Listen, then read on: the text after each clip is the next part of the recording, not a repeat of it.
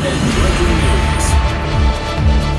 Good morning, everyone. John Berman here. We do have breaking news this morning. A significant development on the Korean Peninsula, maybe the most significant in more than a decade.